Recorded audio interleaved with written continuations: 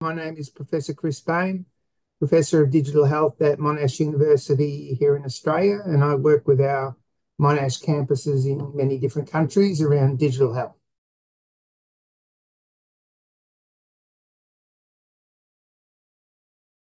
Look, I'm very hopeful that it will. I'll give you an example of that is this recent onslaught of AI scribes. I'm sure in some countries they've really kicked in. They certainly have in Australia in the last few months.